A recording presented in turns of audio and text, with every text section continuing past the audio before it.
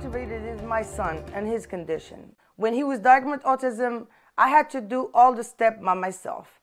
And I was wondering, where are all these people, like that, where are we gonna start?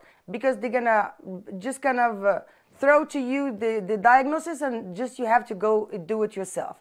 Because I had to do a lot of homework, do a lot of research, do things. So I said, okay, well, I had to be a voice for him and a voice for other kids with disability. I speak 5 languages. So among those languages, I speak fluently Spanish. One time in a store, so I was talking to a friend of mine, and then the clerk that was there, she was kind of pointing to us like with the signs, like telling us, like you have to leave because, and I know that we have actually like 15 minutes still left, but they just kind of the fact that they assume if you speak Spanish that you are Mexican or you are maybe like Latin, not knowing that I'm from completely like another country.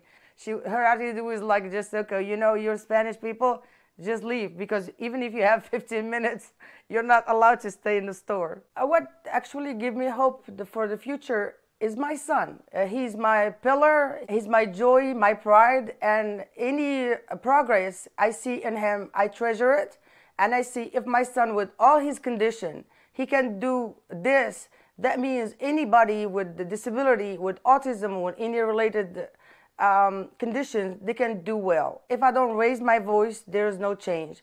And my hope also is to have a fully inclusive society that would celebrate the people with the disability, with autism, and just kind of see them truly who they are, people that are talented, incredible, and very, very, very passionate and amazing human being. I believe in the kids and their abilities and different abilities, but they are incredible human beings, and they should have respect and acceptance within our society.